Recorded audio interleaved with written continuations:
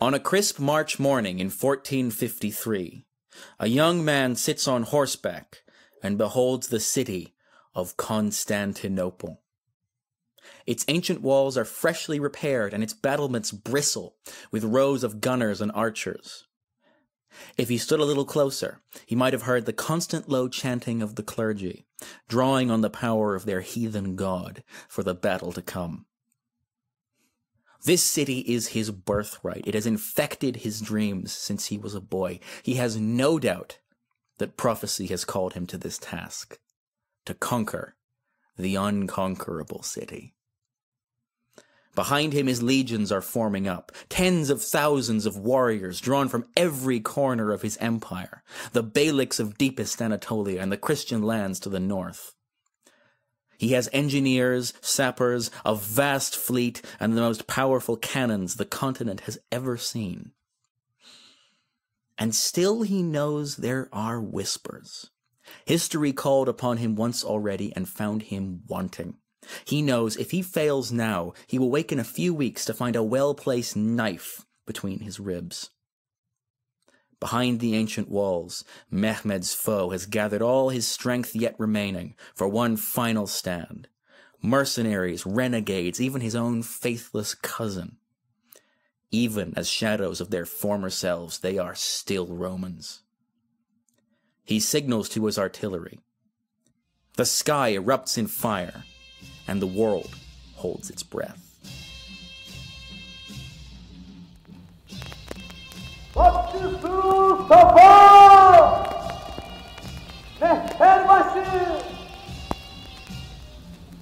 Ya Allah!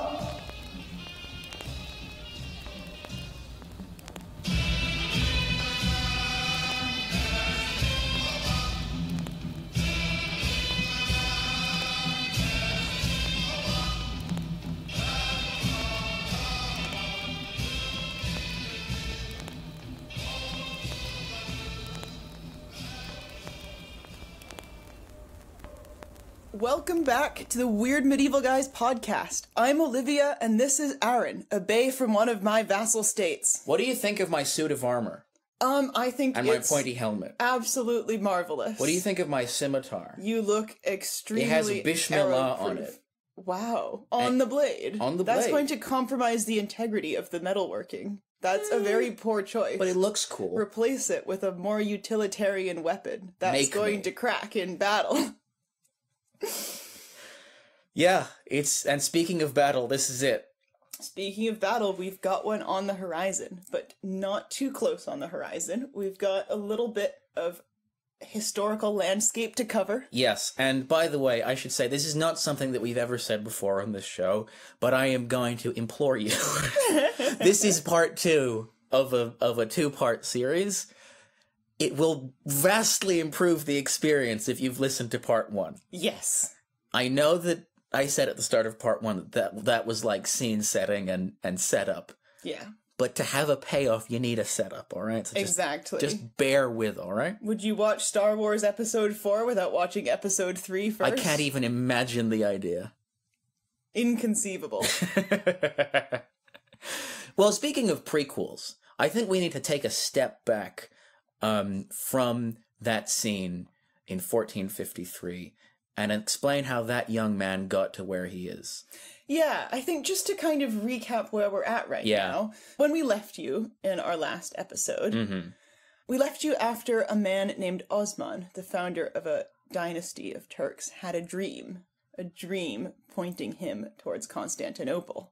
Now, what we've been building up to is the convergence of sort of several forces on Constantinople. But I think, yeah, before we get to sort of the good, I think we do need to go back to Osman, to that historical context, and take a look at how this dream actually came to pass. Yes. Before the Roman Empire, before Constantinople, there was the steppe. A vast, vast territory stretching all the way from Ukraine in the west all the way to the Pacific Ocean. And now this territory that unites Eurasia is this is often, I think, treated by historians of Europe as this kind of liminal space, this place that you pass through to get to the exciting stuff in China and Japan, etc. There might be like guys with faces on their chests somewhere along the way, but it's basically a place that you want to get through to get to the good stuff. Now, in fact, the Eurasian steppe is better understood as a sort of petri dish of civilizations, most of them nomadic, which just sort of spent centuries traveling around its enormous expanse, trading with each other, fighting each other, absorbing one another, and occasionally spilling out into the sedentary societies to the west and east of them. And one of those societies was a people that we now call the Oz Turks. So being a sort of nomadic, inventive, kind of marauding person of the steppe, that's all well and fine for a bit. But eventually empires are growing around you, large nations are carving up chunks of land, and everyone wants a piece of the pie. Yeah, I mean, the way that I always like to talk about it is that, like, for Central Asian societies, moving into Europe is kind of like moving to the suburbs of the world. It's like you put down roots, you start doing like sedentary farming, yeah. And so eventually the Oz Turks migrate down first into Persia, and then when they take over Persia, they end up settling alongside, in many cases, the existing Greek and Armenian peoples of that region.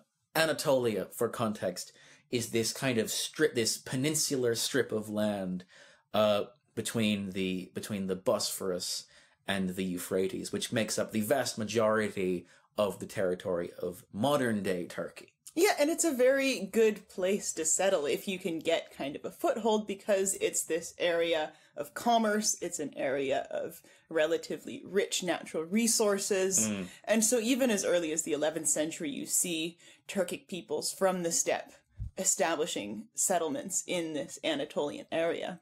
Yeah, and they're kind of like in the high medieval period, Anatolia is kind of a bit of a Wild West. In that, because you have the Persians on one side and the Romans on the other side, neither power is powerful enough to kind of dominate the region, and so much like Italy at essentially the same time, where you had the Pope in the south and the Emperor in the north, you get this constellation of very small states called beyliks, after the beys, or the lords of those states. And it's this incredibly interesting period of cultural development. You know, you get, again, much like Italy, you get this mix of like small principalities, but also there are these merchant republics. There is a medieval Ankara is ruled by a group called the Ahi Brotherhood, or the Brotherhood of Fellowship, who are this merchant guild. It's a fascinating period. I like that. That's like the friendship club, you know? The gang of pals. So are these guys like, following the Wild West metaphor, are these guys like the oil barons of the scene, carving up the territory? Probably not as much. Do they have monocles? Probably not as much money to be made as an oil baron. But yeah, these are it's the comparison, I think, to like enterprising, like, political entrepreneurs who step into this kind of unsettled territory where alliances and power structures are not very well established and kind of carve out their own fiefdoms is exactly right. Yes. And one of these medieval oil barons is a guy named Osman.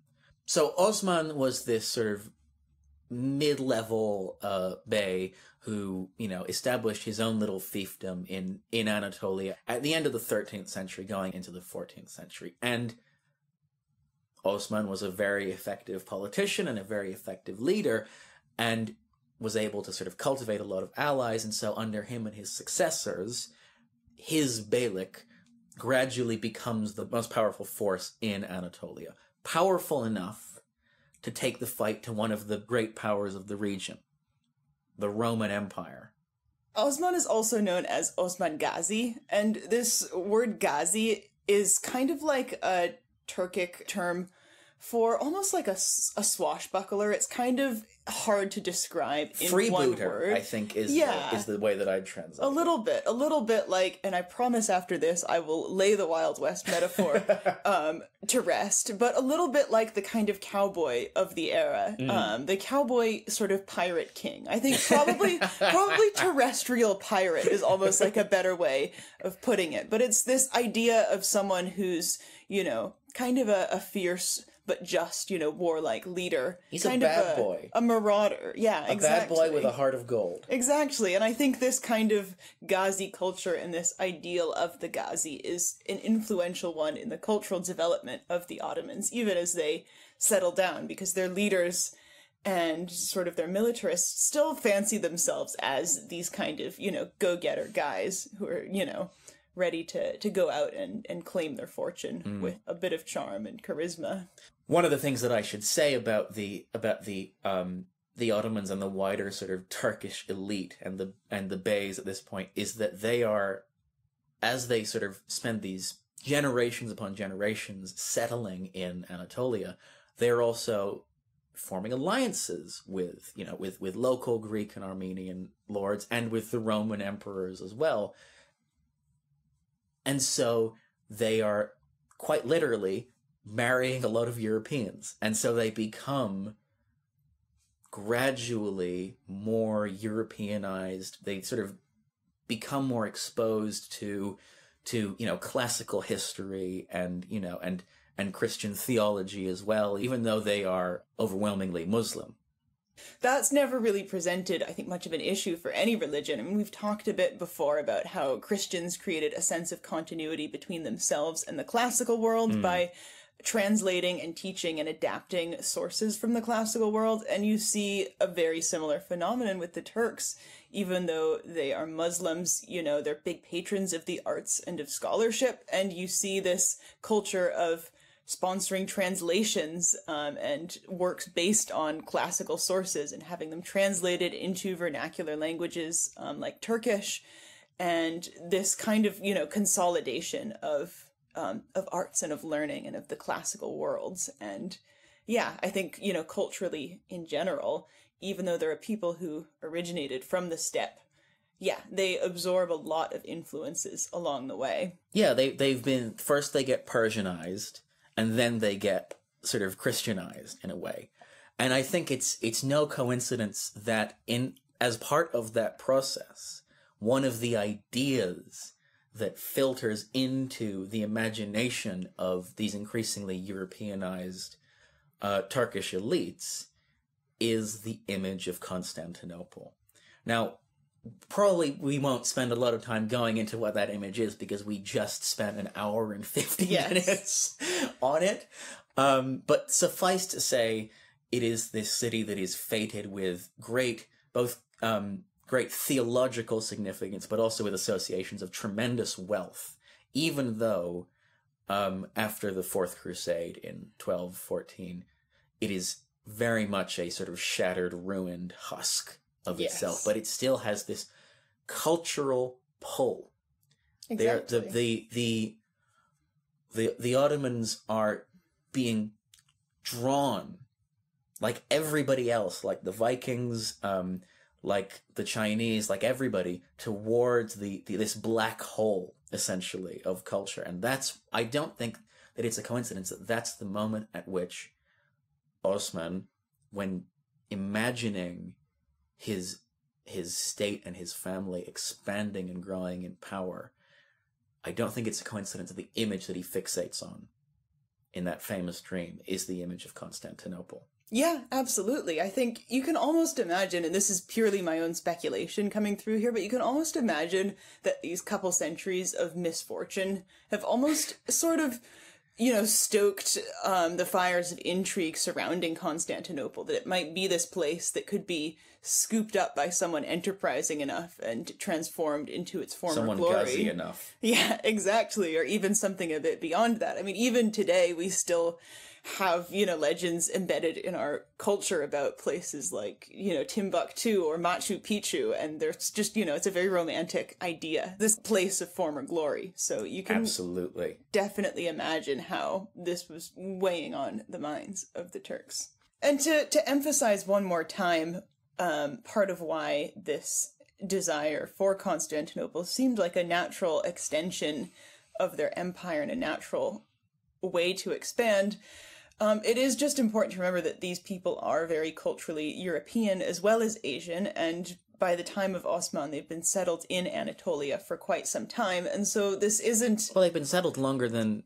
They've been settled in Anatolia longer than the United States has existed. Yeah, exactly. Like, that's the timeline that you should be imagining here. Since they've been settled in Anatolia, the Roman Empire has kind of, fallen and then, been brought back. Well, barely. Essentially, Brought back in a sort of, in a desiccated form, but yeah. Yeah, so you can kind of imagine, the same way that you might hear your neighbors fighting through the wall and think, what's up with that? Maybe Osman and the Turks were kind of sitting in Anatolia, getting kind of word of what was going on in Constantinople, thinking, do I need to call the cops? Except there's no cops, and it's, should I go conquer that place? Who's the emperor this week? Exactly. So by the mid to late 14th century, the Ottomans, as we sort of start calling them from this point onwards, so the House of Osman, or Osmanolu in Turkish, the Ottomans are strong enough, have consolidated enough power in Anatolia to make a play against one of the big powers of the region. And they go for the Romans, because the Romans are, as we've said before, just a shadow of their former selves. They have been, they've stitched their empire back together after the Fourth Crusade, but it is on incredibly shaky ground. There's no, the economy is in the toilet, essentially. The army is incredibly disorganized. And so under the Sultan Bayezid I, who gets the name Bayezid the Thunderbolt, which is just such a cool name. If anyone wants to give Aran an equally cool nickname, please comment below. Bayezid becomes known as the Thunderbolt because he strikes incredibly quickly and incredibly brutally against the Roman Empire. And after a few major victories, resistance really starts to crumble. So Bayezid's armies will show up outside of a city, and the Roman officials of the city will be given an ultimatum. And the ultimatum will go something like this. Under the Sharia, the Islamic law, the people of the book, so Christians and Jews, are to be given an opportunity to submit themselves before the armies of Allah. Right? If they take that chance, then they are allowed to go in peace. They're not to be harmed in any way. It's essentially the sort of medieval Islamic version of the Geneva Convention. You don't fuck with people who have accepted your sovereignty. If, however, you choose to resist, all bets are off. There are no rules. You can be enslaved. You can be massacred. You can scorched earth. Exactly. I think it's worth mentioning that if they did choose to submit, that didn't mean that they were going to get a pat on the back and be treated identically to the Muslims, but it did mean that they were going to mostly be spared and maybe have some rights stripped. But mostly they would just have to pay a tax. Yeah, called the jizya. Now, that's not the happiest solution, but imagine yourself in the shoes of a Roman official in a small city in this period. You can either submit to the guy who will, make you pay a bit more tax, or you can hold out hope that the just decaying corpse of the Roman Empire will rouse itself from its slumber and come and defend you with, what little resources it has left. Yeah. Which, after Bayezid wins a few victories, places just start surrendering to them, because why would you not take that deal under the circumstances? Why on earth would you choose, surrounded, outnumbered 10-1? Why would you hold out? So Bayezid manages to conquer most of the Roman possessions in the Balkans, leaving basically Constantinople and its surroundings and sort of southern Greece. This is hugely alarming, shall we say, to the Christian powers of the Latin world, who, while there's not a lot of love lost between the Latin Christians and the Orthodox Christians, still don't like it when Muslim armies win battles. And so in 1396, there's a crusade launched to stop the Ottomans from encircling Constantinople. It's led by a guy called Sigismund of Hungary, and in the crusading army is a very young Conrad Kaiser who gets away by the skin of his teeth, which most of the crusading armies don't, because it's a utter slaughter. You might remember Conrad Kaiser, by the way, from episode 4, in which we discussed him as the inventor of such things as... Giant egg. Knife ladder. Knife sword. Scuba suit. Knife. And of course, and that battle is the origin of his lifelong hatred that he would then have for Sigismund of Hungary, yep. Which he would take very much to his grave. But that is a story for another day. Yes.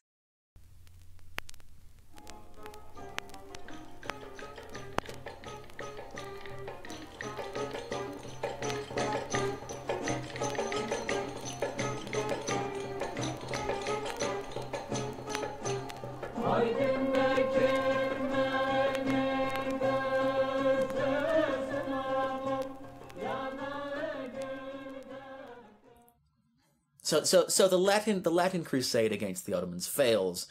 By 1402, Bayezid is literally at the gates of Constantinople, besieging it with everything he's got. And it looks like the city will fall until the Romans get bailed out from a very, very, very unexpected source. The Mongols. Completely unrelated. In the far to the east, Timur, or as we call him in the west, Tamerlane, the terrifying Mongol warlord, just sweeps in and starts attacking Ottoman possessions in eastern Anatolia. Bayezid goes, "Oh crap," and rushes off to face down the obviously much bigger threat. And so the Ottoman army and the Mongol army face each other at the Battle of Ankara, and the Ottomans just get washed. Yep. It's not... to be fair, when you've been mostly fighting Greek cities that enthusiastically surrender for the last 6 years, you kind of lose a bit of your edge. Yeah. The Ottomans lose, Bayezid is captured, and subsequently dies, which sets off a 10-year-long, incredibly complex succession crisis, where there are many different claimants to the Ottoman throne. This is, I think, and we'll come back to this again, a big part of why sieging, although if it goes well for the attacker, can be basically an easy layup, trying to take these, poorly defended, sparsely populated cities, it is also a massive investment on the part of the seizure, that doesn't sound right, the siege campaigner, because... I like seizure. It sounds too much like seizure. I don't like seizures. No, me neither. Because you're basically leaving your backside unguarded. You're basically increasing the chances of being caught with your pants down while you're cavorting around, kind of like picking up cities and adding them to your collection. That's taking a lot of resources and a lot of men, and possibly those are resources and troops that are being diverted from other areas that might also need to be defended. So just saying that to emphasize, sieging is... even in a decaying empire, it's not always easy. No, it's incredibly time and labor intensive. Anyways, carry on. So, eat an apricot. Our boy, I'm eating the apricot. Oh, he's eating an apricot. I used to we've talked before about how we both come from granola families. Yeah. How many dried apricots do you think you ate? Oh my god! I was thinking about that because I was thinking about snacks that I ate as a child that were not snack food. Like when you would, because I was putting flaked almonds in the rice, and I was thinking about how when I was a child, we wouldn't have snacks, so I just eat a loose fistful of flaked almonds or raw walnut halves or like, apricots. Like, that wasn't not a snack thing for us. That was just like, this is what your snack food is. Because a flaked almond is so unsatisfying. Like, a whole almond is fine, but a flaked almond is like... It's like dust in my mouth. Exactly. So anyways, back to the Ottoman succession crisis. Yes, God. Well, the reason why I have been talking about almonds instead of Ottoman succession crises is because this is fiendishly complicated. One of the issues with the Ottomans is that every single male member of their family has an equal right to the throne. So every time there is a vacancy at the top, you get essentially, as I was explaining to you a couple weeks ago, you get it's basically the first scene of Stardust, versus a bunch of people pushing each other out of windows. So to cut a wildly complicated story short, by the end of the 10-year-long succession crisis, two things happen. First thing, a guy by the name of Mehmed comes to power and becomes the head of the Ottoman dynasty. Second of all, one of his rivals, a young boy by the name of Orhan Çelebi, gets essentially ransomed to the Romans.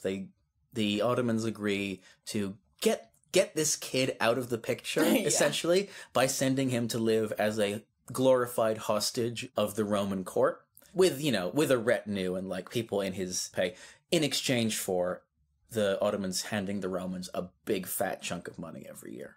Yeah. Which the Romans quite appreciated because they had been broke for about a century. Now, Mehmed eventually dies and his power transfers to his son, Murad.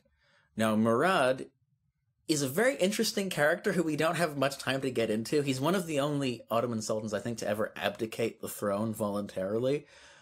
And nobody really knows why as well. There's debate about it. Some say it's because his eldest son died. And other people say it's because he really just did not like ruling. Yeah. But the relevant thing to say about Murad is that in the 1420s, he slightly unenthusiastically besieges Constantinople again, and then signs a peace treaty with the Romans that, promises eternal friendship, etc., etc., etc., but in practice basically makes the Romans, who are essentially just now Constantinople plus a couple of possessions in Greece, makes them essentially a vassal state. Just to remind you of the geography, this means that they have, like, if I'm correct, Constantinople is literally to the east, Ottoman Empire, to the west, also Ottoman Empire, to the south, Mediterranean, and to the north, the Black Sea. So, they are boxed in. They are literally surrounded on all sides.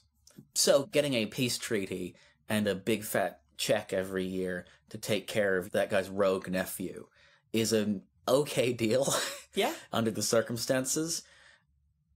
Now, as I said before, Murad eventually he loses his interest in ruling, whatever the reason, and abdicates in favor of his teenaged son. Not teenage, 12 years old. 12-year-old is teenager. No, because it doesn't end with teen. 12 doesn't end with teen. 13, that's a teen. All right, Socrates. A teenager is a featherless bipedal over the age of 12. That's Diogenes. So yes, in, I believe, 1444, yes, Murad says, I'm not feeling rulership anymore. Hey, Mehmed, my son who didn't die, who I am possibly not that interested in because we don't interact that much, but you're friends with Dracula, which we've mentioned before, and I just wanted to throw that in there. You are the Sultan now, and Mehmed is 12 years old, and basically this whole operation goes about as well as can be expected, handing the reins to a 12-year-old. Yeah, so almost immediately the Christian powers say, right, this is it, this is our moment. They're being run by a child. Let's strike while the iron is hot. Chaos erupts, essentially, in the western half of the Ottoman Empire. You have, in the Carpathians, the legendary Hungarian warrior John Hunyadi is fighting Ottoman forces across the mountains. In Albania, Skanderbeg, formerly an Ottoman vassal, declares independence and manages to push Ottoman forces all the way out of Albania. And the Pope sees all of this and says, I think it's time for a crusade, lads. Let's finish him off. So Hunyadi and the King of Poland descend upon the Ottomans from the north with this vast Christian army headed for the throat of the Ottoman Empire. And Mehmed, who again is a child, freaks out. Yes. And he calls his dad. Yeah. And he says, in one of the most incredible letters, I think, ever written by a reigning monarch. He says, if you are the Sultan, come and lead your armies. If I am the Sultan, I hereby order you to come and lead my armies. Which, yeah, it goes incredibly hard. But if you think about the implication, it's like, Dad, come pick me up, I'm scared. Exactly. So Murad begrudgingly sort of comes out of retirement for one last job and leads the Ottoman forces to battle the Crusaders at Varna, wipes the floor with the Crusaders again. Hunyadi makes it out, but the King of Poland is killed. And it's an embarrassing episode for Christendom overall, I'd say, the Crusade of Varna. Now you're 0 for 2 on crusades that are meant to, like, bring down the Ottoman Empire. But it's also an embarrassing kind of episode, I think, for the Ottomans. Eventually Murad returns to the throne. Yeah. They try to put it behind themselves for a couple of years. And yeah, they do successfully put that genie back in the bottle, I think, for a bit. But Murad, he only lives a few more years after Varna, and by 1451... he dies. Yeah. And it's a sign. It's a sign! The clock says 1453. I thought there was a mouse or something. I freaked out. The oven clock says 1453. That's beautiful. Anyway. One thing I wanted to mention as well is that even though 12-year-olds aren't great at ruling, as Mehmed showed to us, he did make it through, partially with the very heavy management of some of the sort of elder officials and senior members of his father's government, who basically were willing to sort of, do some string pulling and some puppeteering so that the whole place didn't completely fall apart. Something that Mehmed, I think we'll return to this, resented, even beyond this first reign that he had. So by 1451, when he resumes power after his father dies, he's only 18 at that point. But I think he's old enough now that I think we can take a measure of his character. So let's talk about Mehmed the man.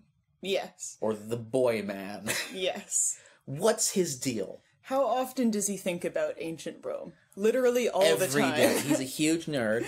He loves... I mean, he's such an interesting character because he's half Serbian, first of all.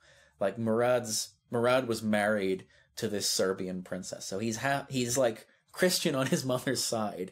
And I even read there are allegations that he would pray every night to an icon of the Virgin Mary, which is such a slanderous thing to say about a Muslim that I think it might be true. Wow. It's so specific that and also it tracks for his character because he's obsessed with Rome and the ancient Greek world. And he's a fanboy. And because he probably either never knew or only barely knew his own actual mother. So you can imagine him trying to kind of, fill that role. Yeah. With the Virgin Mary. Yeah. Many such cases. That's all I'll say. One Christian mom who will never leave you. He loves scholarship of the ancient world. He is, by all accounts, a devout Muslim. Yeah. So you say he loves, ancient Rome and so on. What else does he love? Arguably... No, not arguably. Most likely, sex with men.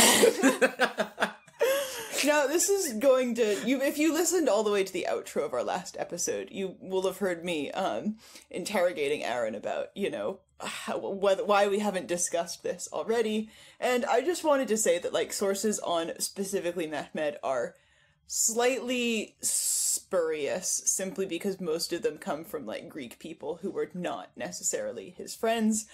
And also this might make some people upset, because some people might think of this as historical revisionism, which is not. It's not in the slightest. It's attested at the time. It's very well documented that the Ottoman Empire, before Mehmed and after Mehmed, had a pretty strong culture of what could be best described as pederasty in sort of the ancient Greek sense, in that in a lot of Muslim states, women were kind of excluded from public life and were expected to be very private, very non-visible members of society. And this created this culture in which relationships between men, emotional relationships, were seen as much more deep and real and worth discussing and glamorizing and valorizing. You know, it was this kind of situation where the type of love and relationship that was seen as religiously correct wasn't something that you necessarily wanted to go writing like explicit or lovelorn poetry about, and so you ended up with this big artistic canon and, you know, also just culture in practice of emphasis on relationships between men, and in particular men who also existed outside of this Muslim sort of sphere of culture. There's a sort of fetishization of non-Muslim men and boys as well. And to an extent as well non-Muslim women, but because of the lesser emphasis on women as like a worthy object of affection, especially on men. And if you feel like you're going to write out angry message in my Twitter DMs calling us woke, which has happened a few times already, go and Google, look up Ottoman art of men having anal sex. Browse all of that and then come back and tell me that they didn't. And this isn't to say, oh, these guys were gay, because obviously like homosexuality in the modern sense doesn't really exist as a concept. But yeah, it's not a frame of reference. Same-sex attraction is still a thing, but it's not like they have a concept of gay and straight. Exactly. Anyways, one of the reasons why I touched on Ottoman poetry and sort of Ottoman artistic expressions of love between men is because many of our sources on Mehmed's sexuality come from Mehmed, who also wrote poetry. I assume, you knew this, under the name Avni, which means helper, I think, in Turkish. And I just want to show Aran this Tumblr blog I found with Mehmed's poetry on it. It's all in Comic Sans. It's pink. There's rainbow text. The forwards and backwards arrows are two interlocked male signs. Yes. Let's read one. This one is called I Saw an Angel. And this is an English translation. I don't actually know who translated this one, but it goes like this. I saw an angel, a sun face, or this world's moon. Black hyacinth curls, smoky sights of lovers. An alluring cypress clad in black like the moon. In night of Franks whom his beauty rules. If your heart is not bound in the knot of heathen belt, you're no true believer, but a lost soul among lovers. His lips give life anew to those whom his glances kill. Just so, for that giver of life follows the way of Jesus. Avni, have no doubt, that beauty will one day be tame, for you are the ruler of Istanbul, and he the lord of Galata. So he was sitting around all day fantasizing about Christian twinks. Yeah, he loved poetry, and it's pretty much agreed upon that, like, his poetry wasn't that great, but... he had other talents. He had other talents. So essentially what you're saying is that Mehmed was a chaotic bisexual who was obsessed with ancient Greece and Rome. Sorry, I was just giving a quick pause there to give half of our listenership time to go, wow, he's literally me, to themselves. I know who you are. And to make things even better, one of his alleged lovers is Dracula's younger brother. Yes, Radu the Handsome. Who was known as Radu the Handsome. Yeah. And, I mean, I don't blame Mehmed. They don't call him Radu the Mid. I mean, it's a fascinating story, and we touched on this a little bit in our vampires episode, and it almost feels like this episode, now we're getting off track, it almost feels like this is whole episode unto itself, but much in the same way that the Ottomans sent this guy to Constantinople as a hostage, one of the vassal states of Wallachia sent 2 of their princes to the Ottomans as sort of hostages, but you know, when you're a royal hostage, you grow up in the palace and you become buddy-buddy with, you know, the princes and the royal family and the royal households. And you might even have frequent passionate sex with them. Yeah, and so one of these hostages was Dracula. One of the other ones was the younger brother of Dracula, who was charmingly named Radu the Handsome, or nicknamed Radu the Handsome, who allegedly was one of Mehmed's lovers, and who, when Dracula, or Vlad Dracul, as I should say more properly, left the Ottomans and launched his own rebellion, Radu stayed and converted to Islam and basically became besties with Mehmed, and they were roommates. And there's a great story about how Radu comes like riding into I think it's Constantinople, actually, at some point after the siege, and it's like, you know, oh, you're not gonna believe what my shitbag brother has been up to.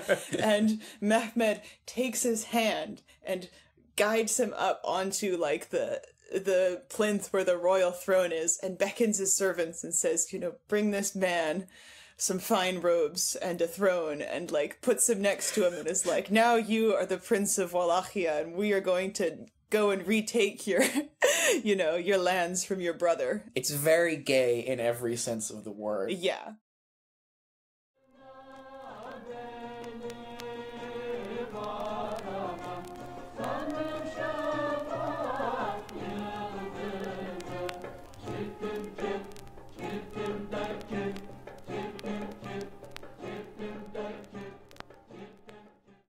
So not long after Mehmed takes the throne for the second time, he gets an emissary from the still extant Roman Empire with a very unusual demand. But before we explain what that demand was, I think it's important that we give a little context as to what's been happening in Constantinople at the very same time. What has been happening in Constantinople? Bad stuff. So here's a quote from a man named Rui González de Clavijo, who visited Constantinople around 1403.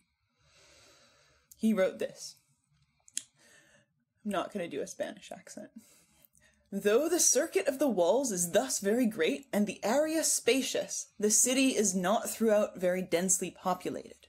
There are within its compass many hills and valleys where cornfields and orchards are found, and among the orchard lands there are hamlets and suburbs, which are all included within the city limits. Everywhere throughout the city, there are many great palaces, churches, and monasteries, but most of them are now in ruin. It is, however, plain that in former times, when Constantinople was in its pristine state, it was one of the noblest capitals of the world. They say even now that it holds within its circuit 3,000 churches, great and small. So the Romans are eking out an existence. Now they are, by the start of the century, they are literally constrained to basically the city limits of Constantinople, plus an area called the Morea, which is, now we call it the Peloponnese, but it's essentially a self-governing sort of district that's completely disconnected from Constantinople. Constantinople itself is isolated, alone, surrounded on all sides by the Ottomans. And it's, by the way, heavily depopulated. I mentioned before, in the opening actually, the last episode, that it went from having about anywhere between 500,000 and 1 million people within the city walls to around 50,000 people. Just to give you a kind of more real sense of the scale of that, it went from around the density of Manhattan, New York, to around the population density of Nottingham in the UK. Don't be mean to Nottingham. All right. London Borough of Barnet. There you go. And the Romans know that they are exposed in that state. So there is a great debate in Roman society about how they should respond to this. And basically people come down into two camps. One side are the Unionists, the people who want to unite with the rest of Christendom by unifying the Greek Church and the Latin Roman Church into one, the idea being that if you submit yourself to the Pope, you will become part of the Christian family once again, and they will come and liberate us, essentially. They will give us aid, and we'll be able to rebuild our empire. They will slaughter the fatted calf. Exactly. Now, the other faction are the anti-Unionists, who say, quite reasonably, I would say, A, the last time we let them into the city, they killed almost everyone and took all of our stuff. Second of all, submitting to the authority of the Pope isn't just a question of theology. It's also a incredibly political decision and financial decision, because guess what the Pope has? He has tithes, and he has his voracious Medici bankers. If they submit to the papacy and unify the churches, they will erase what is left that is Roman about the Roman Empire. It will be extinction, essentially. Now, the Roman emperor at the start of the 15th century was a guy by the name of Manuel II, who was sort of straddled the divide between the Unionists and anti-Unionists, but was very firmly of the position that they needed aid from the Christian world, and they needed it fast. So in 1400, Manuel set off on a sort of grand tour of European capitals, essentially begging on his knees for aid from the Christians. And we have quite moving accounts of sort of the Roman delegation arriving in London to visit Henry V. A guy called Adam of Usk observed the embassy that arrived from Constantinople, and he said that this emperor always walked with his men, dressed alike and in one colour, namely white, in long robes cut like tabards. I thought within myself what a grievous thing it was that this great Christian prince from the farther east should perforce be driven by unbelievers to visit the distant lands of the west and seek aid against them. So essentially, the man's on his knees, begging for help. And does he get it? Not particularly. No, he does not. And so Manuel returns to Constantinople, embittered and miserable, and basically spends the rest of his political career saying, the Latins are not going to help us. Yeah. We are alone in the world, and we've been abandoned by Christendom. Anyway, Manuel eventually suffers a stroke and eventually dies. You know, in a slightly, it's the whole thing is like, it's quite sad. It's a very sad end, and it's a very sad state for the Roman Empire to be in, where you're touring these, like, you know, the capitals of what to you are these smelly English upstarts begging them for money. Yeah, no, exactly. Essentially. It's a shame, because you can imagine if you'd asked all of these monarchs to whom he appealed, would you rather have Constantinople be ruled by a Greek or a Muslim? They probably would have all agreed it was better to have Christians no matter what kind, but they were unwilling to actually do anything. Yeah, it's clear that didn't translate into action. It was clear that it was seen as kind of a not my problem. Exactly. And so eventually, when Manuel dies, power passes first to his eldest son, John, and then to his younger son, Constantine, who becomes Constantine the 11th, who is another incredibly important character in this story. We don't get a whole lot of a sense of Constantine as a character from the sources, but I think we can piece together a couple of things. One, politically, he is more aligned with the Unionists and is resolutely anti-Turkish. Two, he never marries and never has kids. So I don't think he was I don't picture him as kind of a great womanizer. I mean, I did realize when I was doing the research, I don't think there's any sources where he ever even talks to a woman, which I think is cool.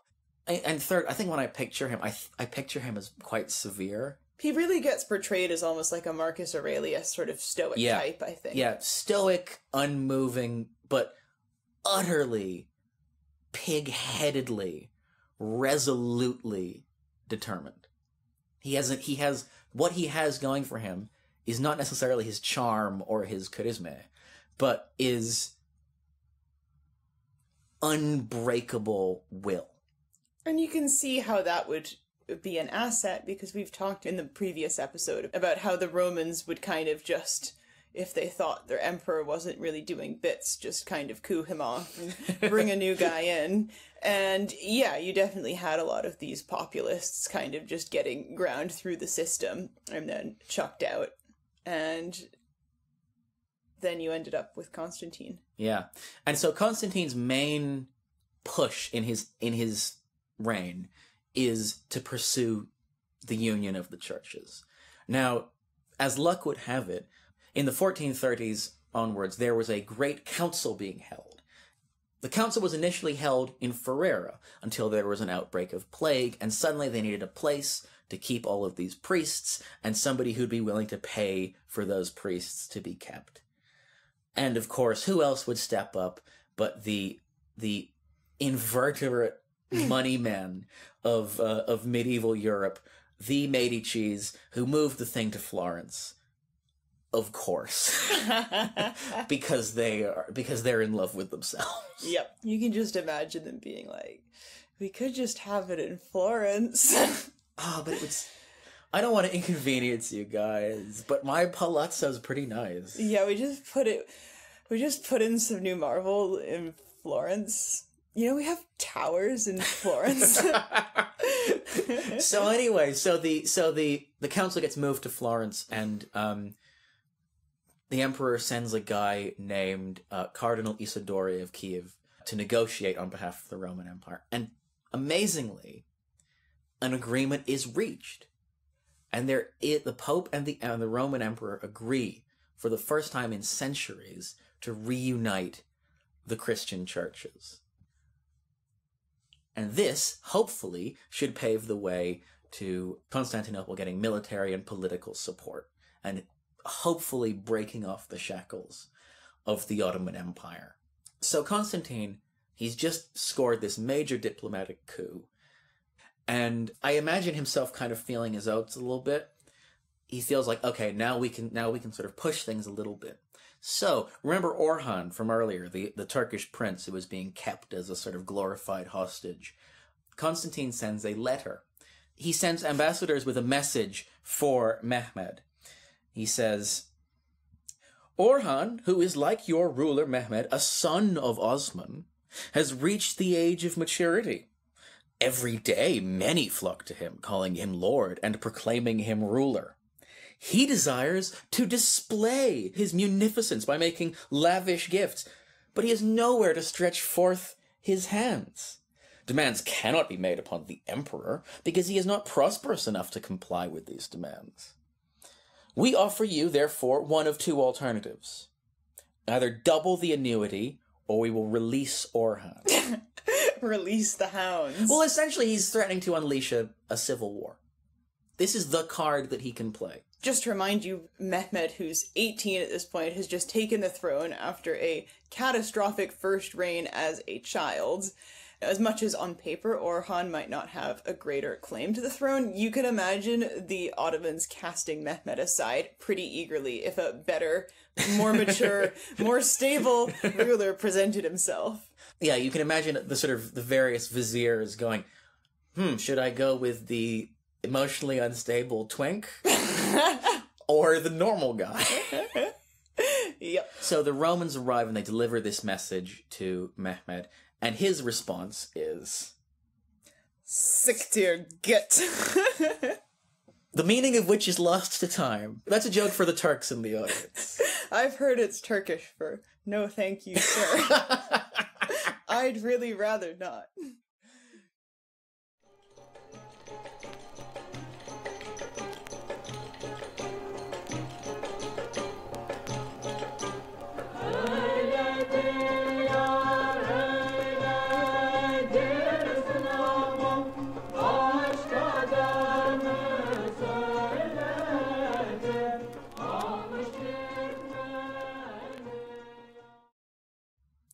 In sending that message to Mehmed, which he obviously, by the way, rejects immediately, in case that wasn't clear.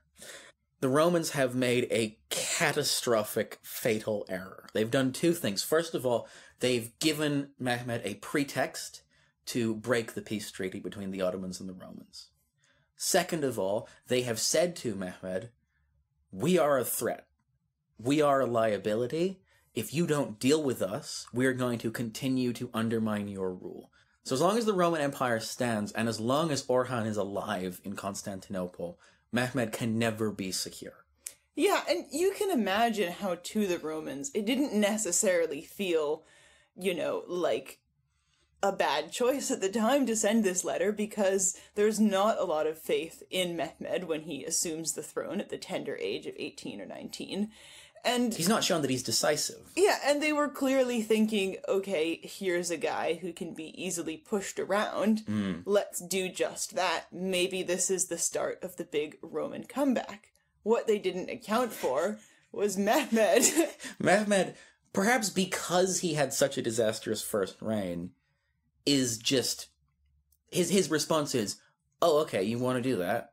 Well, I'm going to come and burn down your entire house. Yeah, which it's interesting to imagine that there probably is an alternate timeline where the Sultan wasn't this brash 18-year-old, guy who was, just willing to kind of roll with the punches and punch back. Well, there's a brilliant exchange, because that speaks to exactly that point, which is that before they meet with Mehmed, the Roman emissaries, they tell the Grand Vizier what they're going to say to him, and he literally says, listen, the previous Sultan was a kind, conscientious friend to you, and, to quote, the present Sultan is not of the same disposition. So he's desperately trying to give them an out. Yeah. And they go through with it, and that is the moment when all the wheels start to spring into motion, and conflict, final existential conflict, do or die for both parties, becomes inevitable. Because even though Mehmed isn't just going to capitulate to the Romans, the significance of this threat of a civil war is not lost on him. It's very real. It's absolutely easy to imagine that this could bring down the empire.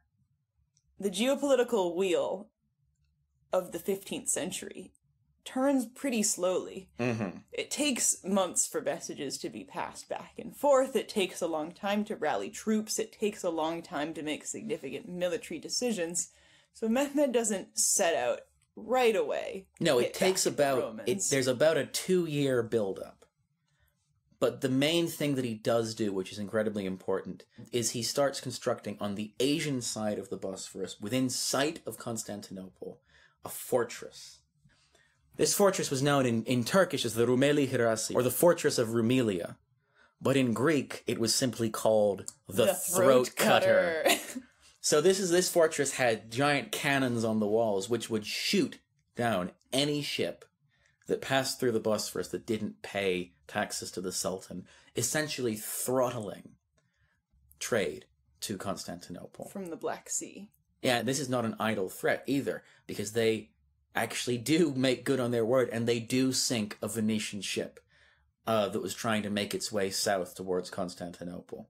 And this is also, should be mentioned, joins another fortress that was built by one of Mehmed's forebears on the other side. So they've got these two fortresses basically right across from each other on the water. You're not getting around them. No, so Constantinople was built to control the Bosphorus, and now it doesn't, basically. And he's also consolidating his military power. Mehmed, he's writing to his vassals, the vassal states, some of whom are Muslim, some of whom are Christian, and he's consolidating his military might. And in the meantime, he also quashes a few sort of small rebellions. So he basically hits the ground running and kind of starts proving himself right away. Yeah, this war machine starts in the sort of very slow process of medieval war, starts building up capacity. Now, in the meantime, the Romans, they know they really messed up. And so, immediately, the emperor is frantically sending these messages to all the sort of the princes and the pope, all the people who said that they would come through in time of need, basically saying, oh God, it's actually happening. You need to, take this seriously. Oops.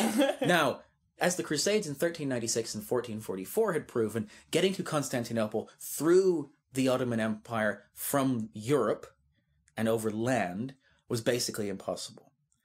So the best way for any force that wanted to help Constantinople out was a sea attack. If you came up through the Mediterranean from the south, you would bypass the throat cutter, bypass the entire Ottoman army, and arrive at the gates of Constantinople, basically unmolested. And there's only one power in the late medieval Mediterranean that has the ships, the capacity, and the money to do something like this.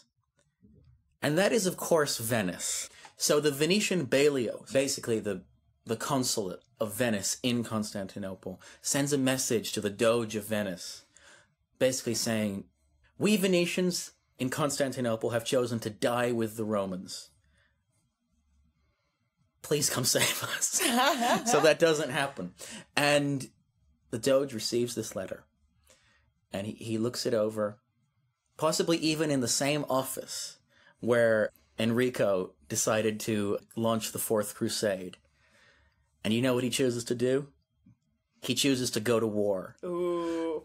Orders are sent out to the shipyards of Venice to start building a great fleet, and the Venetian bankers are ordered to sort of start hiring mercenaries because Venice doesn't have a standing army. The gears start turning, and to possibly the shock of everyone involved, the Serene Republic readies for war. So in spring 1453, Mehmed's army is assembled in the Ottoman capital of Erdin and starts marching towards Constantinople. Now, in this army are all sorts. You have the elite janissaries, who are basically warriors raised from birth to make war. Many of whom are enslaved Christians, by the way. Most, I'd say. Most of whom.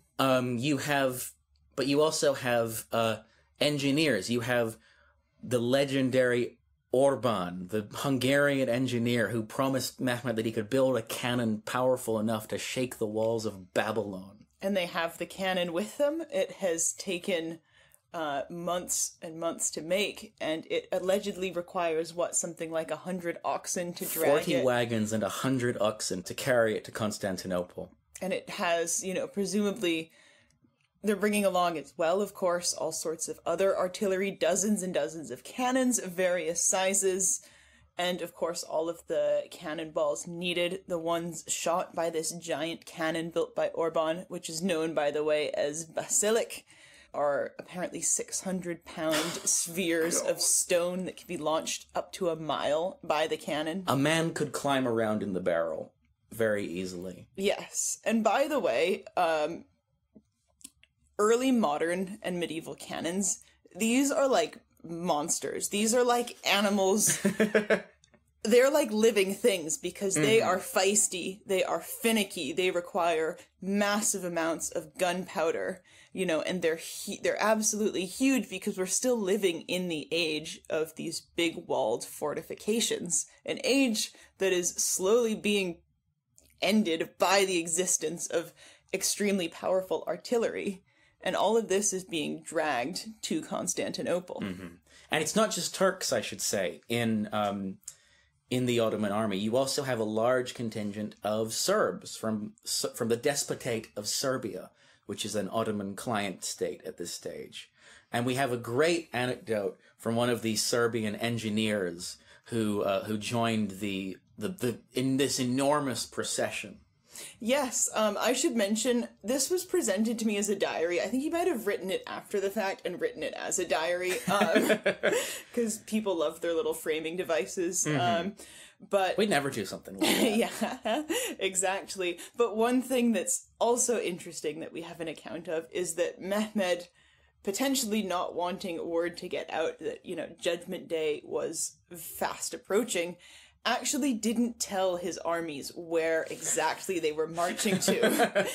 Because if you say, we're going to go and take the unconquerable city, Yeah, exactly. And it just became clear along the way at some point that they were marching on Constantinople. So we have a great quote from this guy who says, "Our party left Novo Bordeaux at sunrise. This morning, as we rode, a curious thought came to mind. How might I, being a minor, be of use to the Turkish emperor?" How indeed. How indeed. Intriguing. But of course, it's not just Mehmed who is gathering his armies. The Romans are calling on every favor, pulling every string, emptying their coffers for what they correctly understand to be do-or-die time. This could be the one that gets us. And they assemble a pretty impressive crew of their own. So the Roman army at this point is about 1,000 people strong, most people estimate, which is a tiny amount. Beyond that, there's a census that the emperor asks to be done to sort of figure out how many fighting men he has in reserve, and he gets that number presented to him by his close friend, who then attests that the emperor looked appalled and terrified and told him never to share that information. But we think it's about 5,000 men in Constantinople able to bear arms. Yeah, and there's, a larger contingent of basically everyone who's able to throw a rock, because that's the nice thing about being under siege. When push comes to shove, it will be everyone's job to fight back should the need arise. Yeah, so women and children are absolutely involved in the fighting that is to come. And you should imagine that when you picture what happens next. And Constantine has a few people he's brought in from around Europe. So one of those is a guy who's known as John Grant. Yes, a legendary... the contemporary sources call him German, but to me, I agree with the more recent historiography, which suggests that he was in fact Scottish. Because people from all over Northern Europe and the Anglo-Saxon sphere were referred to as Germans by a lot of medieval sources, and so it is generally agreed upon it's more likely that he was Scottish. So in some sources he's called Johannes Grant, but in many sources it's been translated as John Grant. And this is my show, so he's Scottish. And he is definitely Scottish. Yes. Anyway, and he's a sort of master of mining and counter-mining and tunnel combat, shall we say. Nobody quite knows where he comes from or what sort of contingent he's in, but he shows up in all of the sources, so we know he's there. Another guy who's part of Constantine's contingent is possibly the embodiment of swag. I mean this. His name is Giovanni Giustiniani.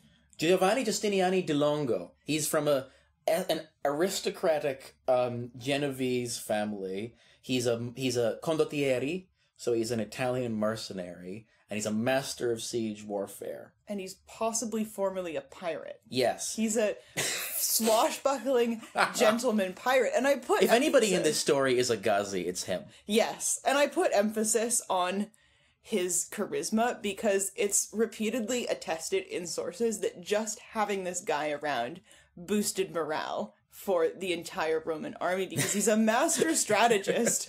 He just sounds really cool. Huzzah! Yes! Exactly. All right, chaps, let's get ready to climb those walls. And he was, in fact, so cool that Constantine basically put him in charge, I think, defending the walls. So I think it probably would have been more like, chaps, let's get ready to pour boiling oil down the walls. He didn't get along with everybody, so Luacas Notaras, who is the megaduke of the Roman Empire, so the admiral of an empire that doesn't have a navy anymore, absolutely loathed this man. And there are consistent accounts throughout the siege that was to come of them just bickering constantly. They hated each other. I like to think he was just seething at how effortlessly charismatic this swashbuckling Italian nobleman is. But he is also a mercenary, and he brings with him his company of mercenaries, and so there is, of course, some suspicion about the merits and downsides of fighting with mercenaries. Another character who is in the army defending Constantinople is Orhan Çelebi, who I would say mystifyingly sticks around. Yeah. I think it's the fact that he doesn't flee as soon as word reaches them that the army is coming is fascinating, because if anybody is not going to survive a victorious Ottoman siege, it will be Orhan. Yeah, because the thing to do as a dispossessed medieval noble was just wash up in some foreign court and hang out as just a kind of random courtier, and surely that would be preferable to whatever was going to come next. Probably horrible, excruciating death. And Orhan brings with him, his entire entourage of Turkish warriors. So when you imagine the defenders of Constantinople, you should imagine, basically, Greek priests and women fighting back-to-back with Italian mercenaries and Turkish warriors. Oh, and by the way, Dracula's gay younger brother is possibly also there. I keep reading sources that say he was. I couldn't find a reliable... Wait, on which side? On the Ottoman side. Oh, of course, yeah. Yeah. So, I keep finding sources that say he was probably there, but I can't find a good first-hand source. He doesn't seem to do anything. I think he's probably just around to, sit in Mehmed's tent and cuddle. Yeah, and, eat locum and bathe in rose water. No, definitely. Because, all of you know what it is? What? You know that Onion article that's these gays are too precious to serve in the Yes! How many soldiers is a gay man's life worth? 7.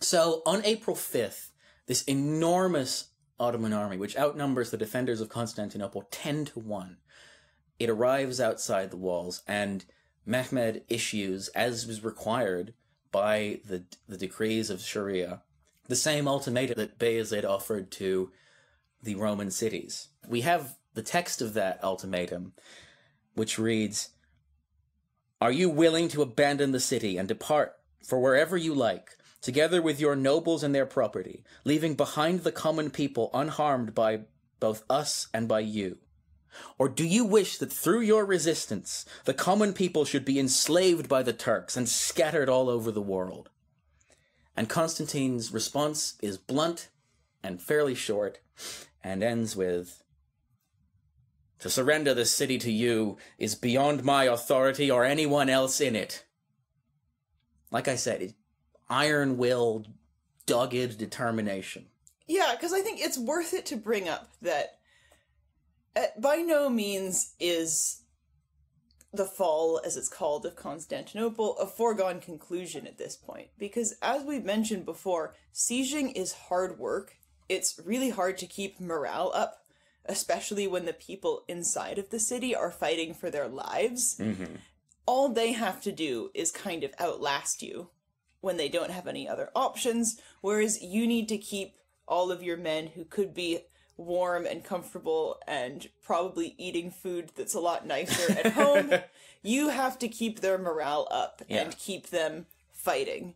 And that's not an easy thing to do. Nevertheless, I think people have wondered why Constantine didn't capitulate at that point, considering the state of his army and the state of his, quote, empire and the city itself. And I think we just have to kind of accept that that wasn't the type of person he was. Well, I think there's two things going on in his head. I think, first of all, on a pragmatic note, let's look at, as you say, let's look at the sort of the landscape from a Roman point of view. You have these enormous walls that have stood for 1,000 years and never fallen. You have the Great Chain across the Golden Horn, which gives you something that very, very, very few besieged cities have, which is a fresh food source, because you can still fish in the Golden Horn because no ships can come in. You have mercenaries and warriors from all over Europe who are experts in siege warfare, and you have a new alliance with the Latin powers of the West who could come and relieve you any day now. It's not an irrational gamble to make. And the second reason why I think he doesn't take it is because I think he sees himself as an actor in history. He would have been aware of the prophecy of how Constantinople falls. That when the armies of Islam look like they're about to break through the walls and take the city and all hope is lost, the last Roman emperor will draw his sword and drive the enemy back. And I think on some level he thinks that's him. Absolutely. I think he has to think it's him because yeah, that's true. He's not left with a lot of other options. And so yeah, it's going to be a tricky one, for Mehmed, even considering his resources. He's going to have to strike hard and fast. Because if he doesn't, he also is in for the chop. Like, he needs this to work. This is his big gamble to cement his power. And he's also being, kind of pushed and pulled in different directions by his viziers, some of whom are saying, yes, Mehmed, do it, and some of whom are saying, I don't know, Mehmed, maybe not right now. And he, clearly wants to make staffing decisions about who's going to be kept on the payroll and who is going to be put on the head roll, as they say. But before he starts kind of, solidifying who's actually allowed into his inner circle and who's going to be part of his royal court, he needs to establish himself as the leader. And so I think, in a sense, he's also very much trying to stick it to everyone who, during his first reign, pushed him around and disenfranchised him. And, perhaps rightfully, because he was 12. But I think he definitely feels the kind of presence of that first reign and of what's happened. Yeah. And so I think you have the two people who were able to avoid this have really no option but to push on with it. Yep. And so, on the 5th of April, Constantine rejects the offer of surrender. And on the 6th of April, the cannons start firing.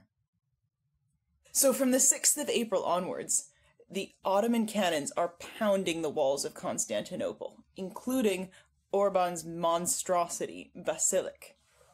And this is if you were standing in Constantinople and experiencing that, you would have felt like the world was ending. Like the sky is filled with smoke and the ground is shaking underneath you. And these ancient walls construction on these walls started when there were still legionaries in Britain. So these ancient walls that were built in a different epoch and have been sanctified by the power of the Virgin Mary for a millennium, when faced with the titanic power of the gunpowder age, these ancient walls hold. Somehow, against all the odds. It's incredible, and we have accounts that Justiniani, the charismatic Genoese, who's extremely experienced in siege warfare apparently, tells the Romans when the cannons knock holes in the walls to fill the holes with rubble. And this actually has an incredible effect on the impact of the cannon fire that the Ottomans didn't foresee, which is that these massive piles of rubble actually absorb shock extremely well. And so actually it slowly renders the cannon fire ineffective, although they do keep firing. And there's accounts of how this massive cannon, Basilic, fairly sort of par for the course for cannons of that age, of that size, it fired and it basically delivered what Orban said it was going to deliver. But this thing was, it was not always reliable. It needed, I think it said to be the barrel needed to be constantly slathered in oil to keep it cool because the metal was so thick. It was really prone to cracking. It could apparently only be fired once every 3 hours, which is not an amazing sort of rate. And apparently, I mean, you can just imagine being in the vicinity of this thing while it was firing would have been absolutely terrifying, because cannons of that age, regardless of their size, were also very prone to exploding into, a sort of, shrapnel. Into shrapnel. And we're told that eventually this probably happened with Basilic. How exactly it went out of commission, we don't know, but at some point during the siege, it possibly exploded. And possibly killed Orban. Just cracked open, and most likely Orban was killed by cannon shrapnel during this siege. What a way to go out. Yes, but before that happened, it was absolutely hammering the walls of Constantinople with these titanic cannonballs. So the Ottomans realized they're not getting anywhere fast. They need a new strategy. And so these Serbian miners are ordered to start undermining the walls. What does that mean? Well, undermining was a classic siege technique where you would dig essentially a long tunnel, so you were underneath the walls of the enemy castle, and then you would set off explosives at that point, and the earth would sort of collapse, like a collapsing foundation, and bring the walls down with them. Now, the Romans watching this, they see these tunnels being dug. There's not an awful lot they can do to stop the Serbians digging, because the tunnels are starting beyond where their artillery and their arrows can reach. They can, however, dig their own tunnels. And they listen as well, apparently. Yes, so this is what you would do if you were trying to countermine somebody, is you would fill barrels with water, and then you could track the vibrations of the digging underground, and then dig your own tunnel and intercept the enemy. Which, again, imagine that as a moment where you're a Serbian miner trying to reach the walls of Constantinople, and then your shovel hits the earth, and it doesn't in fact lead to more dirt, but in fact the wall caves down, and there's just this army of Romans behind the door. There's a giant Scottish guy. Yes, because the guy in charge of this was John Grant. He was put in charge of countermining efforts. You can very easily imagine him going around going, "All right, you lazy Italian bastards! You better, the hordes of hell are upon ye! You better start dig for your life! You know, the dirt we've got in Scotland is much better than this dirt! It's got better minerals! Aye, have you birds heard the proclaimers? Aye, the boys that proclaim the king when he opens parliament! Aye! Our class. Do you like Runrig? You know, the farming method. What's another arcane Scottish reference? How do you guys feel about sturgeon?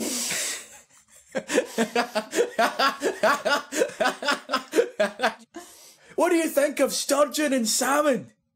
They're my two favourite types of fish. And not only are you facing this gigantic, bellowing Scotsman in hand-to-hand combat under the walls of Constantinople, but he's got a secret weapon. Because the Romans may have lost a lot, but one thing they haven't lost is the Mama's secret recipe. Mama's secret recipe for Greek fire, which is essentially napalm you can spray out of a flamethrower. So imagine, again, what happens to a bunch of Serbian miners when a colossal bellowing Scotsman fires a flamethrower at point-blank range in a tunnel. Especially because what we know went down from first-hand accounts is that they managed to find and countermine some of these tunnels, and then allegedly John Grant captured 2 Serbian miners and tortured them until they revealed the locations of the other tunnels, at which point they napalmed them. So imagine Listen, pal. Imagine... This'll go a lot smoother. Imagine, digging into the darkness And you just hear, like, a match strike. I mean, it's not a great way to go out. No, absolutely not. But also, just like from a storytelling point of view, it is kind of amazing that there was a flamethrower-toting Scotsman battling through the tunnels under Constantinople. Yeah, you guys are not beating the allegations. Donkey! No, I'm talking to my donkey! So the undermining thing is really not going to plan. No, it's not. It's not. And so, and the Romans are fighting back pretty acutely. We also have accounts that Giovanni Giustiniani would lead these raiding parties to the Ottoman camps, which were apparently extremely effective. I think they were gradually abandoned because apparently they had quite high death tolls on I can't imagine side. why. But yeah, imagine, this Italian guy just sweeping through your camp with his band of marauding mercenaries. Aha! Giustiniani has never been touched by a blade. Exactly. Who's your favorite fearless hero? It is me! Ha! Huzzah! And it goes from bad to worse for Mehmed in one of the most humiliating experiences of the entire siege that happens a few weeks afterwards. So, a few weeks into the siege, 4 ships are seen sailing up the Golden Horn, 3 Genovese galleys filled to the brim with weapons and food, and an imperial transport ship laden with grain. And Mehmed, of course, turns to his admiral. Do you know the line? And Mehmed says, "Sink those ships, or don't come back alive." So 100 Turkish ships are bearing down on these 4 little galleys. We should have mentioned that before. By the way, the Turkish people have loads of ships, and they're all basically parked outside the Golden Horn. So there are 100 ships bearing down on these 4 galleys, but the wind is with the Christians, and so they are just slicing through the water as fast as they can go, and the slower Turkish ships can't keep up. And the defenders of Constantinople are standing at the gates, waiting to lower the great chain so they can slip on through. But suddenly the wind changes, and the Genovese ships are left becalmed in the middle of the Bosphorus, surrounded by Turkish vessels. And immediately they sort of descend. Well, in fact, the Turkish vessels ascend, because what they've got to do in order to kind of overcome these ships is basically throw up their grappling hooks or whatever and climb up. And so this fierce battle ensues that's almost like a miniature version of a siege, because you have these Ottoman sailors trying to climb up and slash and hack their way, but it's a tough battle, it's a tough thing to do. You gotta climb up the side of a boat. While Italians are trying to kill you. And not only are they hacking at you with swords and axes and everything that they've got, they also wheel out these enormous wrecking balls attached, that are tied to the end of cranes, and they just swing them out and just pulverize the sides of Turkish ships, and men and limbs and wood is flying everywhere, and the sea looks like it's boiling, and it's starting to turn red. This goes on for 4 hours. Horrifying. Until the wind changes, and the ships quickly speed away past the Great Chain and into the Golden Horn to the ecstatic cheers of the defenders. This is very bad news for Mehmed, because the siege has already been going on for a few weeks by now. They've taken some Romans out, they've made some gains, but not many, and they've been countered, at quite a few turns by the Romans. So you can imagine at this point the pressure is mounting for Mehmed to either make a move or to call the siege off.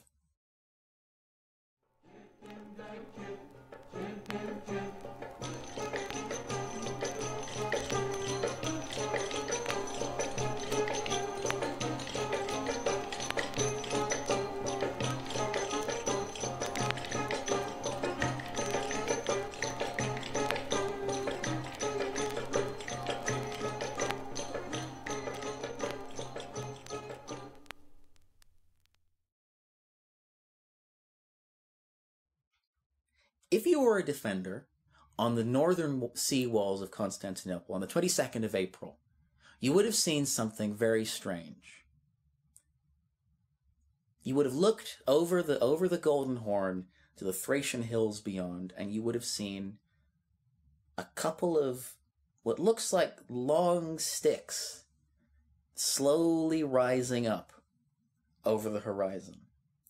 And then you would have seen the body of a ship rising up over the horizon. And then you would have seen something even more impossible, which is a ship sailing over the land. And you would have watched pretty much in horror as this ship seemed to glide so gracefully across the ground and then effortlessly splash down into the Golden Horn. And then you would have seen another ship do that, and another ship, and another ship, and another ship, until there are 60 ships in your harbor. 60 Ottoman ships. Shit. So Mehmed, never one to back down from a challenge, doesn't take this this defeat with the Genoese ships lightly, but he pulls out what could be described as a very old technique, but still an absolutely ingenious one to bring out, and definitely no small amount of effort is put into this. But he fells trees in the land next to the Golden Horn, and has these trees stripped down into logs, and creates a road of logs over which these ships are rolled, the Ottoman ships. So around, across, bypassing the chain entirely, and putting the Ottoman ships into the safe haven of Constantinople, into the Golden Horn. It has two consequences. First of all, it means that they can't fish in the Golden Horn anymore. Second of all, it means that whilst up until now the Ottomans have had to focus their attacks and focus their fire on the much stronger western land walls of the city, now they can attack the much weaker, much smaller sea walls at the same time. So now you're fighting on two fronts. And so this is absolutely devastating to the Romans, who a few nights later, on the 28th of April, try to launch a counterattack to try to destroy these Ottoman ships. And not only do they fail, but Mehmed, to taunt them, has a whole bunch of prisoners from the Romans impaled on spikes outside of the city walls. So that's where they got the idea from. Mystery solved.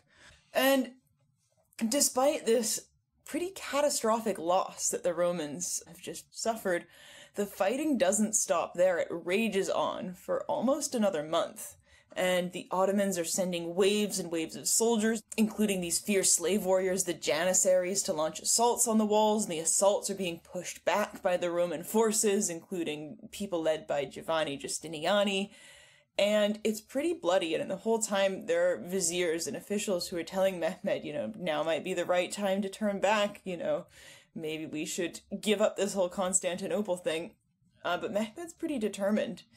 And well, because if he goes home defeated, after putting together this whole operation, well, that will just be the start of the losses for him. Yeah, exactly.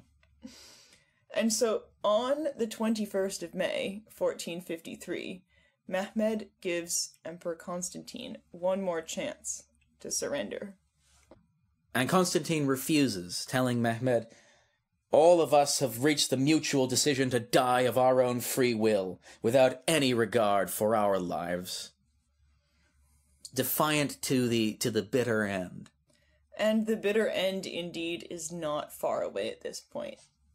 On the 26th of May, Mehmed gathers his war council and decides that one final assault should be made on the city with everything that they've got, to overwhelm the exhausted Romans and other defenders. And they gave themselves 2 days to prepare for this. Meanwhile, in Constantinople, word reaches the emperor that there is no Venetian fleet on the horizon. The Romans are alone in the world for their final days. On the night of the 28th of May, a grand mass is held in the Church of Hagia Sophia. Brings together clergy from all sides of the spectrum, Catholics and anti-Unionist Orthodox pray together one final time. It's also said that that night, the strange red lights were seen dancing in the sky, and that the people of Constantinople interpreted this to mean that God was abandoning them, and they would have to face their fate on their own. Around midnight on the 29th of May, the final Ottoman assault begins. There are 3 waves of soldiers. The first of these are Serbians who get almost instantly pin-cushioned and get nowhere near the walls. The second wave of more experienced Turkish irregulars make it a bit further and manage to put up a few siege ladders, which are knocked back by the Roman defenders. The third and final wave are the Janissaries, who make it over the walls and start the battle in earnest. And from this point on, the sources we have are extraordinarily partial. And by that I mean they are incomplete, but also they are very partisan. Yes. And so figuring out what happens next is a fool's game. All we kind of have are fragments. So one thing it's alleged that happens is that Giovanni Giustiniani leads his men for one last charge to try to fight back the Ottomans. And it's said that he's mortally wounded and dragged off the battlefield, where he'll die a few days later. Yeah, a lot of Greek sources say that he was just a coward who fled, but he did die. He definitely died. I don't put a lot of weight on that. I don't think there's no way I think he would have fled, because this is a man who's been staring down death for the past 6 weeks. If he was going to flee, he would have done so a long time ago. Well, he didn't have to come in the first place. Exactly. What happens to Orhan Çelebi is equally confusing. We know he dies, but nobody knows how. Some people say that he climbs the tallest tower in Constantinople and throws himself off of it. Others say that he's caught trying to escape disguised as a Turkish soldier. Whatever happens, he's found dead, and his severed head will be presented to Mehmed. As dawn breaks over Constantinople, word reaches the other mercenaries that Giustiniani is gone, and essentially their meal ticket is gone, so there's no reason for them to stay, and there is a sudden rout of the defenders. Meanwhile, in the imperial palace, Constantine XI watches his city burn, watches the defenders flee, and he realizes that the city is lost. Now, according to the Greek tradition, Constantine then turns to his men, the last soldiers in the Roman Empire, and says, "As my city falls, I will fall with it. Whoever wishes to escape, let him save himself if he can. Whoever is ready to face death, follow me!" He tears off his imperial regalia and draws his sword and leads the last of his men in one final doomed charge. Nobody knows how the emperor died. The Ottomans claim that he died a hero's death defending his city. The Greek tradition sees things a little differently. There is a legend that Constantine XI never died. Instead, the second before he was about to be stabbed by a Janissary's blade, he was touched by an angel who turned him to marble and buried him under the golden gate of Constantinople. The Greeks say, when God wishes to restore Constantinople, a great ox will bellow, and the marble emperor will rise from his grave to reconquer his city and drive the Turks back to the steppes of Asia.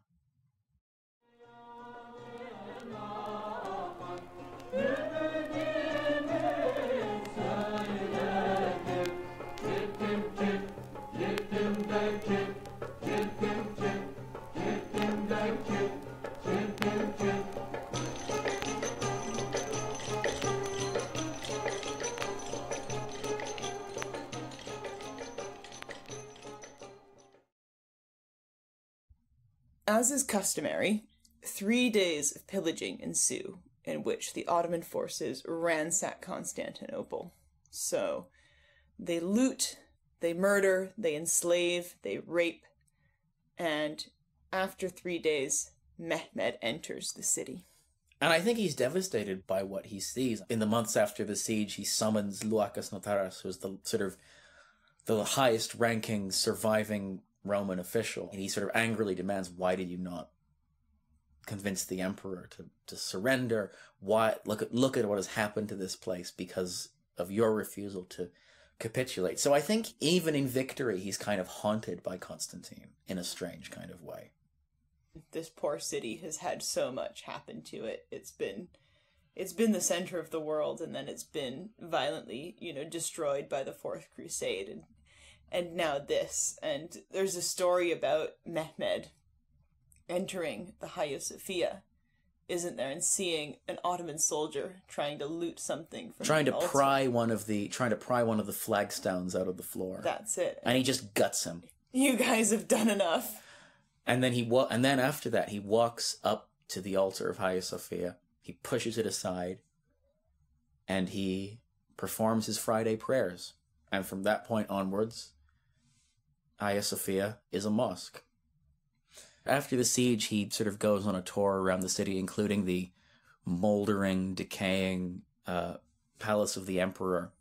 And he's said to have walked reverently through the halls, and he's said to have muttered to himself this fragment of poetry. The spider weaves the curtains in the palace of the Caesars. The owl calls the watches in the towers of Afrasiab. You can imagine, him kind of, elbowing one of his viziers or something and being like, hey, write this down. And then being like, but make sure you say that, I muttered it reverently. Because that was the kind of person he was. Yeah. He was acutely aware of his place in history. Yes. He was the original poster. He was a real, he was both a sort of learned and spiritual man, but also somebody who it was very important to him that everybody knew he was learned and spiritual. Exact. He would have had a Twitter, one of those return Twitter accounts. Oh, yes, absolutely. But this moment is his moment, even though it is this bittersweet moment, it is a moment of utter triumph for him. This consolidates him as the most successful and the most revered of all of the Ottoman sultans. And I think you can see this if you read the endowment on the Hagia Sophia mosque. It says, "By the highest name of Allah and his most lofty name, conquest and prosperity are achieved. By the grace of Allah, may this undeniable conquest accompany the exalted Sultan. May the pillars of his rule be enduring and endless, with days of eternal and boundless majesty. May his days of grandeur never cease nor end."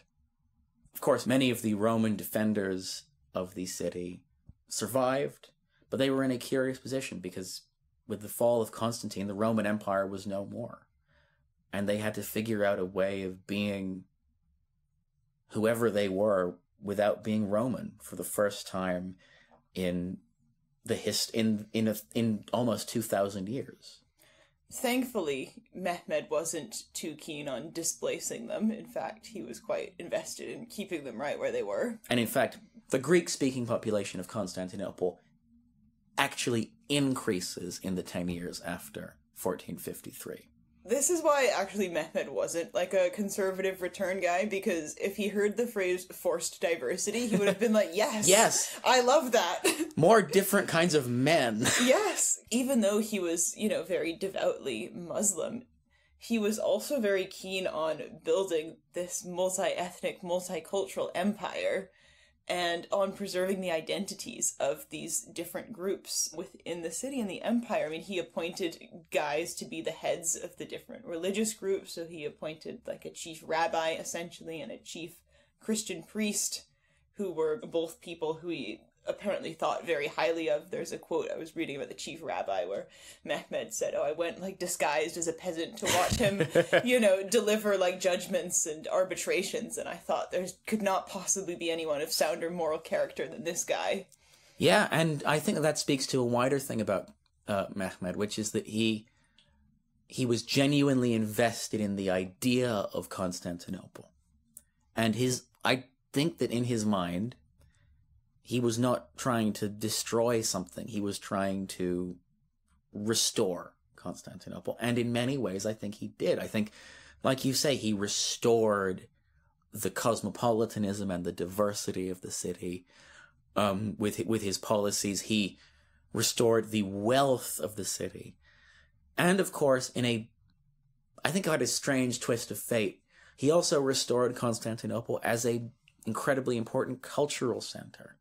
Because, of course, all this time, the Renaissance has been going on, which was, in a cruel irony, was in many ways triggered by the exodus of Greek scholars following the Fourth Crusade.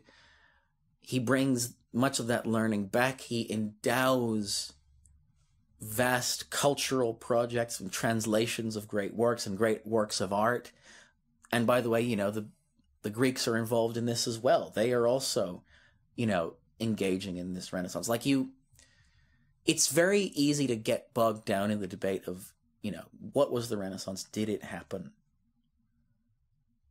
Who had a Renaissance? But I think it's pretty clear to me that one place that did have a Renaissance was Constantinople. Under Mehmed and his successors, the city was restored to its former glory.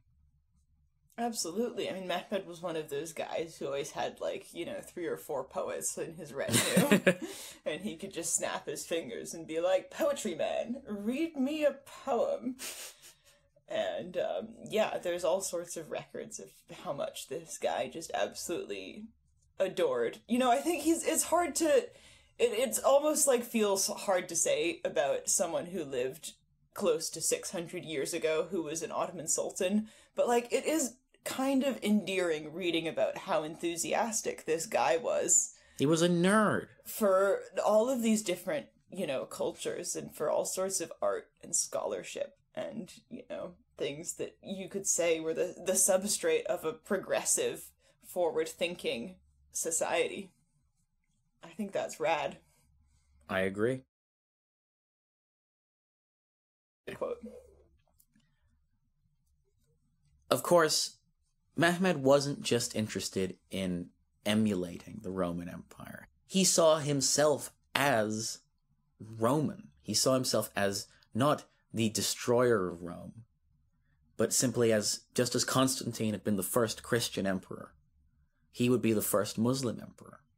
And so he has the Patriarch of Constantinople proclaim him Basileus, which was the old Greek term for the Roman emperor.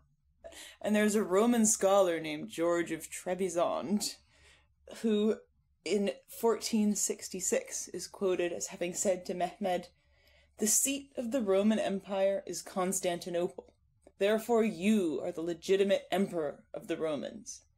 And he who is and remains emperor of the Romans is also emperor of the whole earth."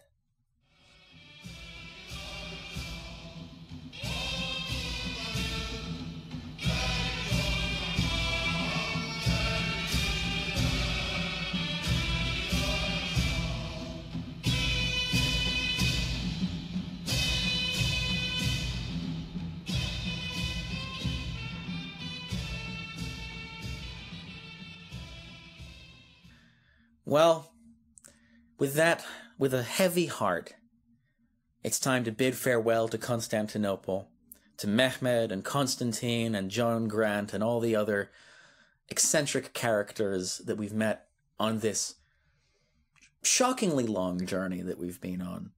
I know. I'm gonna miss it.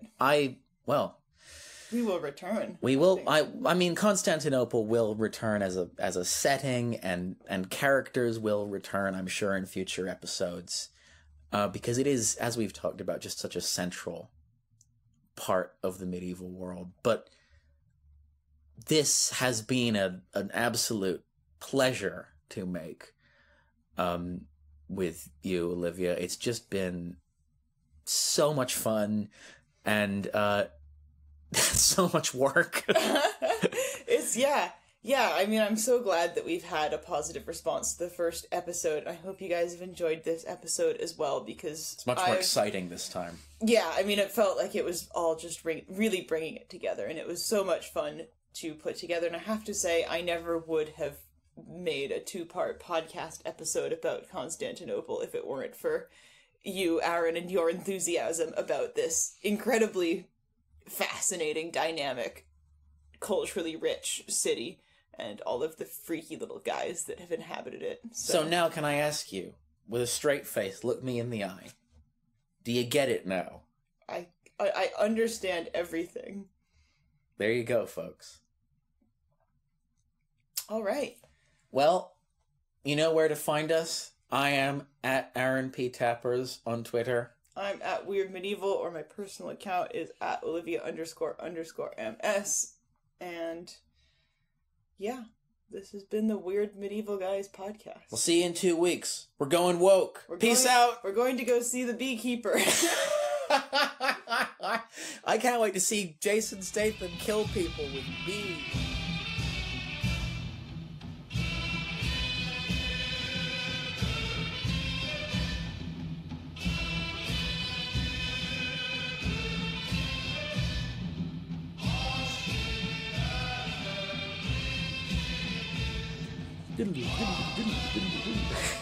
Anyway, smash cut 2.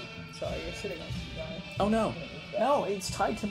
No. What? Oh I'm no, it's tied to entangled. your foot. Yeah. You're Tangled from the movie Tangled. That's my favorite character from the movie Tangled. Yeah, Tangled. I like it when she gets tangled.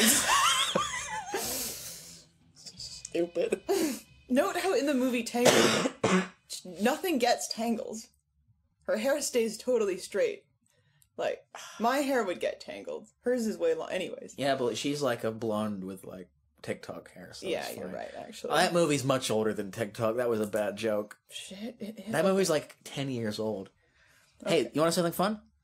2 years from now, Moana will be 10 years old. You know what? 2 years from now... Moana came out yesterday. 2 years from now, Frozen will be 20 years old. Fuck you, no. Do you remember? Only 90s kids will remember Frozen. Anyways, what has been happening?